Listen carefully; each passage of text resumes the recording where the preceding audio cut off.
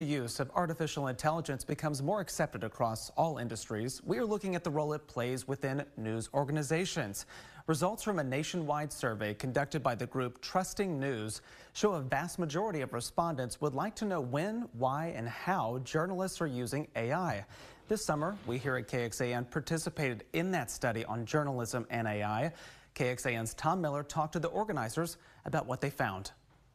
You just conducted this research project looking at artificial intelligence in news. What was your big takeaway from the results and what you found? Yeah, the biggest takeaway is that 94% of people said that they want the use of AI by journalists disclosed. So that was very clear. They want to know why journalists decided to use AI. They want to know how journalists decided to still be ethical and accurate about that use of AI.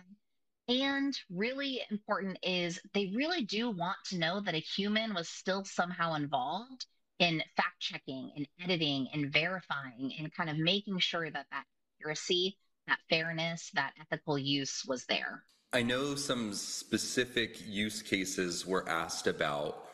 What were people most opposed to when you gave examples of how it could potentially be used?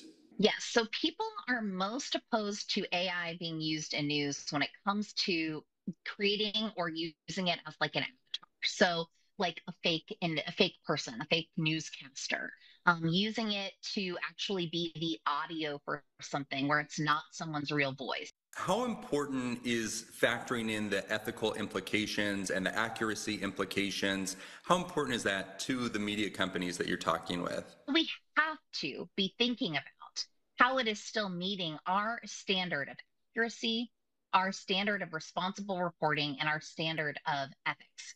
In most newsrooms that I have spoken with and that I've worked with, that is something they are taking very seriously. Lynn Walsh with Trusting News, thank you for talking with me.